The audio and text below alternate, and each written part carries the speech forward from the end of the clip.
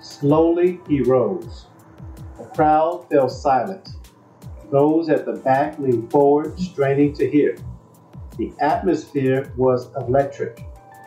He spoke, and his carefully chosen words flew like swift arrows and found their mark. The great man, a spokesman for the Most High, was warning and condemning.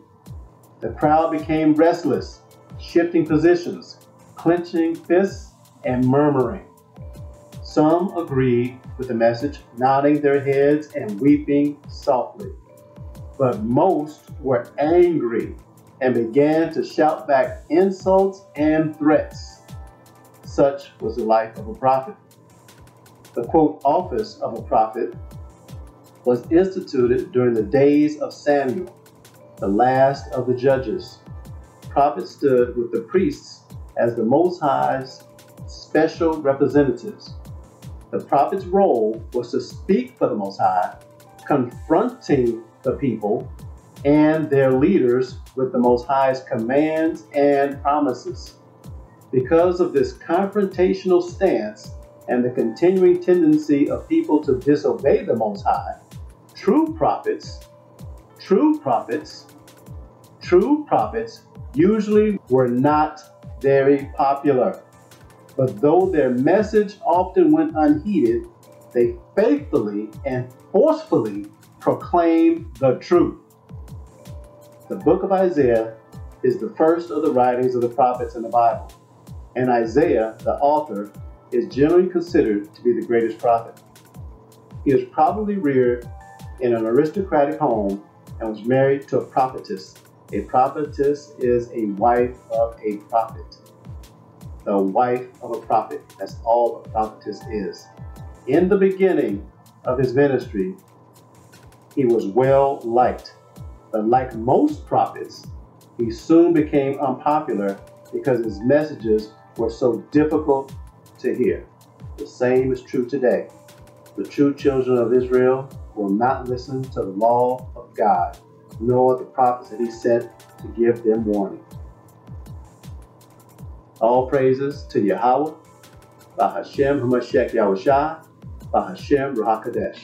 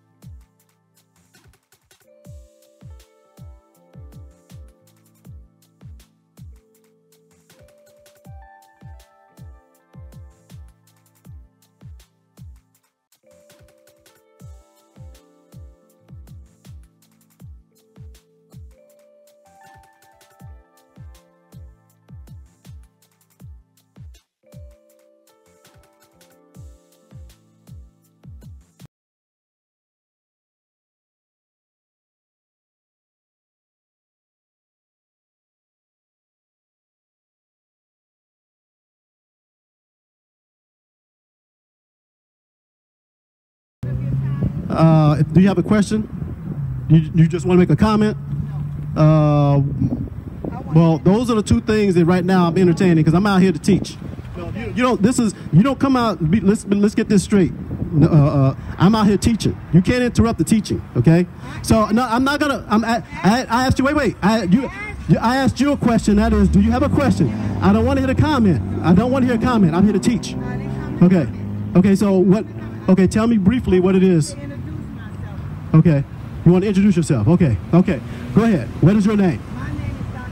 Patsy Brown. Doctor. Okay. Yes, and I'm the pastor of Powerhouse Ministries International. Okay. And you know you're not supposed to teach? Did you know that? Women are not supposed to teach? Sir. Did you know that? Sir. Did God change? Does God change? Sir. God does not change, right? Sir. Does God change? Yes or no? I came to Does God? I get you, and I have to correct you. You told me you're a pastor.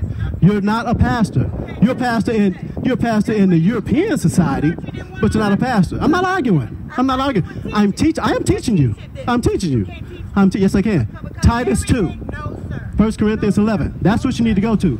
Nothing's changed. You can't teach. So you can, doctor, you can go. I'm not supposed to even call anybody a doctor. My Messiah said, oh, you're going to go. You're going to go. You're going to go. You got to get out of here. You're not going to disturb. Do you want the wrath of God to come upon you? Do you want the wrath of God to come upon you? Okay? Because you're messing with the prophets. You're messing with the prophets. See, this is what the black woman wants to do. She wants to argue. She wants to lead the man. That is not going to happen. Those days are over for the true Israelites. Now you're done. You can go up the street. What's your name, sir? Albert Cornejo. I'm with her. Are you with her? Okay.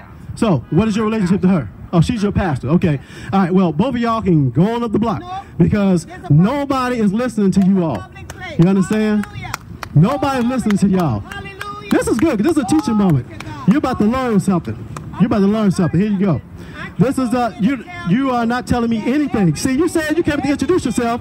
Now you want to introduce me. You want to tell me something. You have nothing to tell me. You have nothing to tell me. You need to just go on.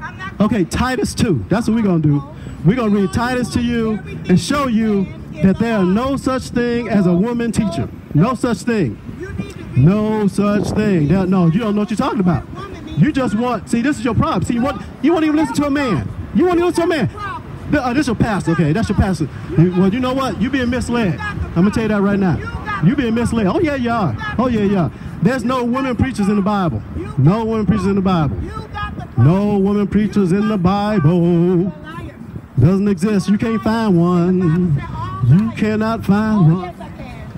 Name one. Name one female prophet. There are none. There are none. There are none. You don't even know what a prophet is. You have no clue. But I came to rebuke you. You're not rebuked. You can't rebuke the word of God. You can't. I read from the word of God. You can't rebuke nobody. In the name of Jesus. Jesus is not the Savior's name. You don't even know. You have no clue. Doctor, you don't have no idea. Yes, I do. It ain't Hamashiach, by the way, either. It ain't Hamashiach, by the way. It ain't no Hamashiach. You don't know what you're talking about. You don't know what you're talking about. You are going to go into the lake that burned with fire. That's what's going to happen. You going to go into the lake that burned with fire. That's what's going to happen. Yeah, right. I'm reading the word of God, but I'm a liar. You a minister, and I'm a liar. You a minister, and I'm a liar. Get out of here. Go on out of here. Go on out of here. This is what it is. This is you. 2 Thessalonians 2:10. This is you. This is you right here. It says, and this is it right here. The wicked is being revealed right here.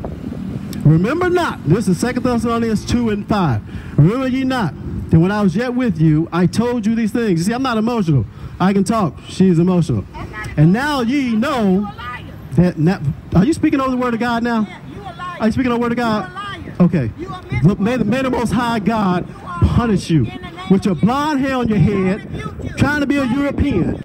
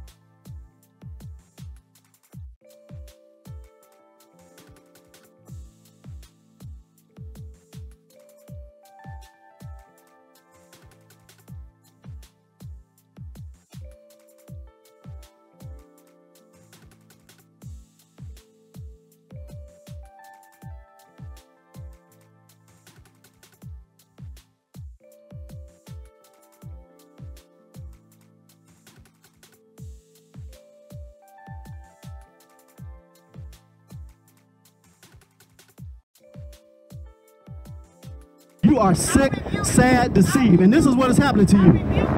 This is what's happening to you right here. This is what's happening to you. Right here. But we are bound to give thanks always to the Most High for you, brethren, beloved of the Lord, because the Most High hath from the beginning chosen you to salvation through sanctification of the Spirit and belief of the truth. That's what he says, okay? That's what he says. You are deceived. You are deceived totally. It's a shame. It is pathetic. You try to disturb the word of God. That's what you try to do. Coming over here, disturbing the word of God. This is a typical black woman right here. This is why they're going to go in the lake that burns with fire. This is why they're going to receive total damnation. Because they cannot control themselves. They cannot control themselves. Sad, sick, I tell you. You do not want to mess with the Lord. You do not want to mess with the Lord God. You can forget it. She has no idea what's going on. Neither does the gentleman that just walked up. But it's good he distracted her because she needs to get the hell out of here before the Lord God punished her right here in front, right here on this camera. All right? Right here. This is what's going to happen. Yeah, you can't rebuke the word of God. You need to rebuke yourself. You need to rebuke yourself. You need to rebuke yourself.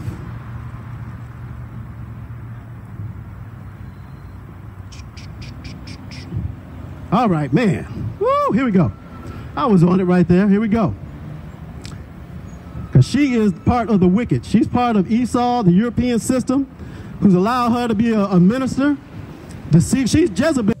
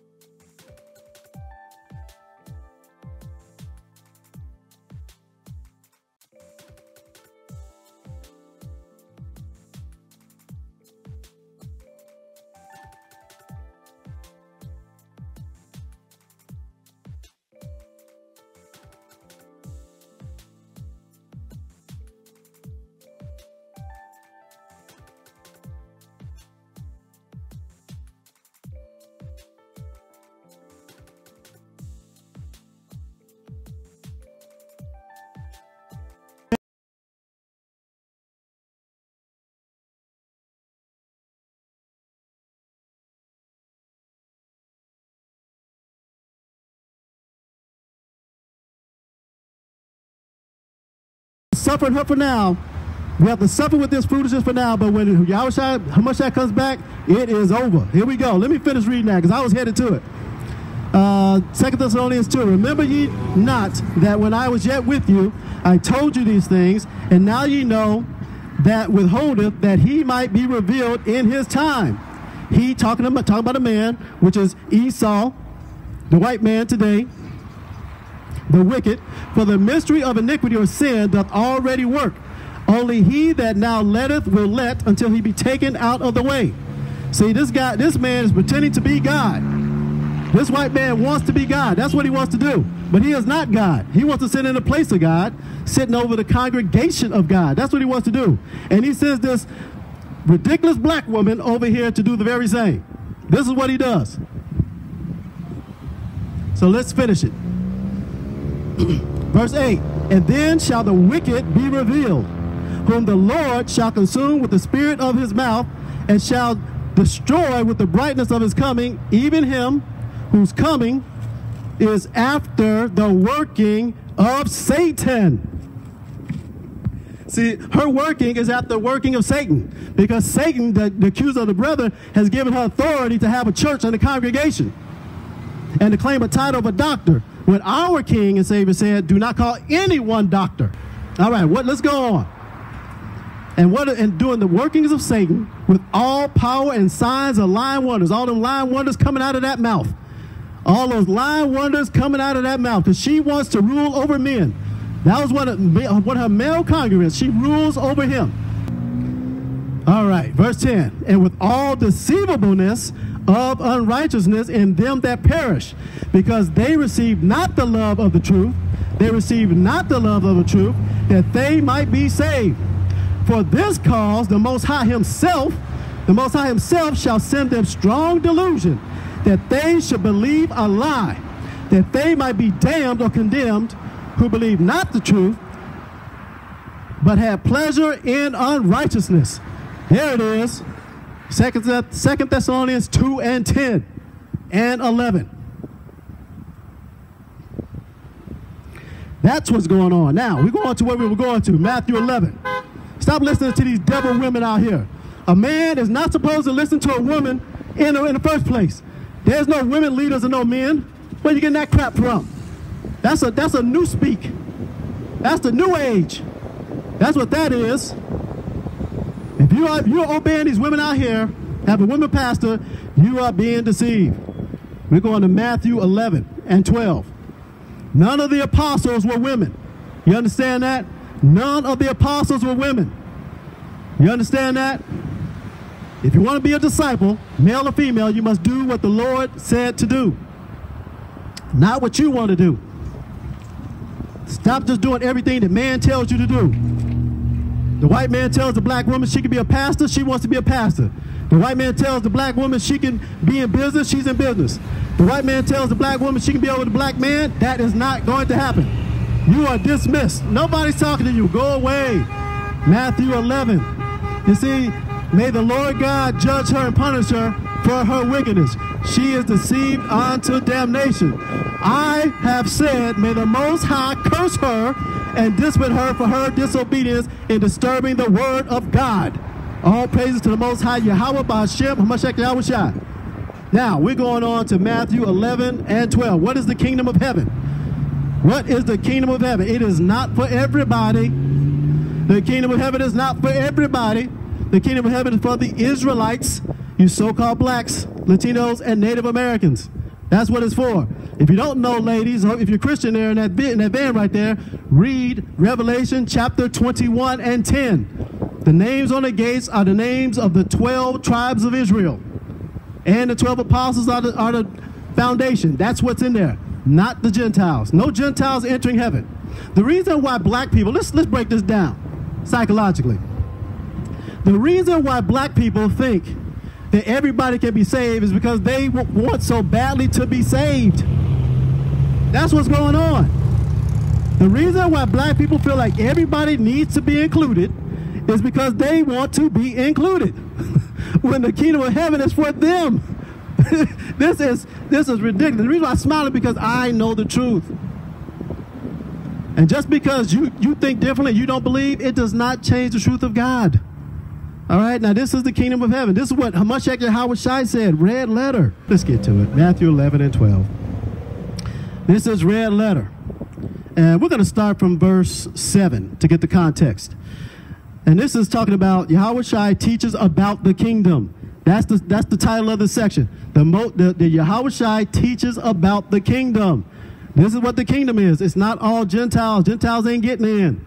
Understand that? They ain't getting in. Here we go. We're going to start at 10. Let's start at 7. And as they departed, Yahawashi began to say unto the multitudes concerning John, what went ye out into the wilderness to see? A reed shaken with the wind? But what went out ye to see? A man clothed in soft raiment? Behold, they that wear soft clothing are in kings' houses. But what went ye out to see? A prophet? Yea, I say unto you, and more than a prophet. For this is he, even myself, I am he, I am one of them. For this is he, of whom it is written, behold, I send my messenger before thy face, which shall prepare thy way before thee. Verily I say unto you, among them that are born, see, we're gonna let this person pass. We're not gonna entertain this foolishness. Next week, I want you to come back out here and tell me what punishment the Lord God put upon you, because he's going to punish you. He's going to bring down your congregation. He's going to bring down every member of your little church. That's what he's going to do. He's going to destroy it because it cannot exist with the truth. It is averse to the truth. Here we go. Now that the ignorant has gone, the unbelieving have gone, the stiff-necked and rebellious have gone, the black woman is going to die. That type of behavior is going to get black women killed. You understand that? That type of behavior is going to get them killed because they will not repent. They will not do what the Lord God says to do. Now here we go. Let's go at verse 10.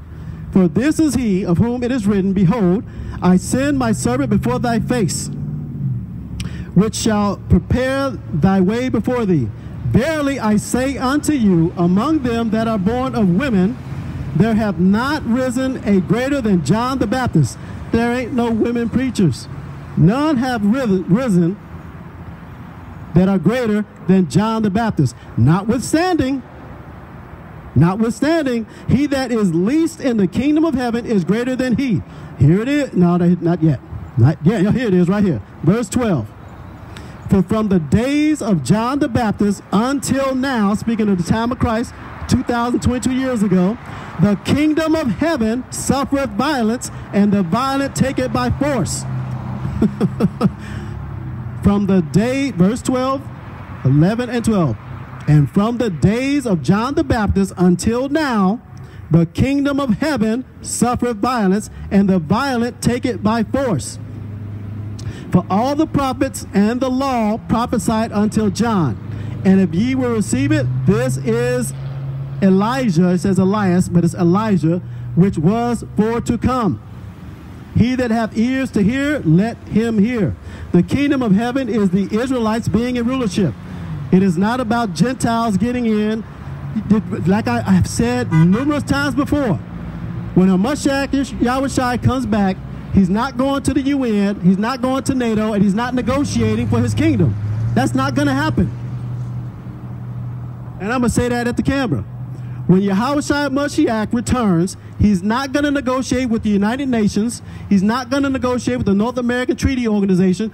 He's not going to negotiate with the New World Order. He's not going to negotiate with the World Economic Forum. He's not going to negotiate with the World Bank. That's not what he's going to do. What he's going to do, even preceding his coming, is destroy all of those entities, all of those organizations, and the people that run them. Those that are spared are going to go into captivity. That is what is going to happen. All right? How do we know that? Revelation chapter 13. How do we know that all of those people that led the Israelites captivity are going into captivity? See, y'all hate this. Even the black woman hates this because the black woman wants to be above the black man. Those days are over. You black men, you Latino, Hispanic men, Native American men, you have got to take your position. You understand that? Don't wait for some woman to allow you to take your position. You take it. The woman is not going to let you rule over her. You have to take it. Because that is godly. That is godliness. That is holiness. That's what it is. The man on top and the woman as a helpmeet. That is the way it works. Anything that's opposite of that is destruction, is disorder. That's what it is. Now, what does it say in Revelation 13, verses 9 and 10? It says, if any man hath an ear, and you have two, let him hear. He that leadeth into captivity shall go into captivity. He that killeth with the sword must be killed with the sword. Here is the patience and faith of the saints. All right, we'll get another one. We can do this all day.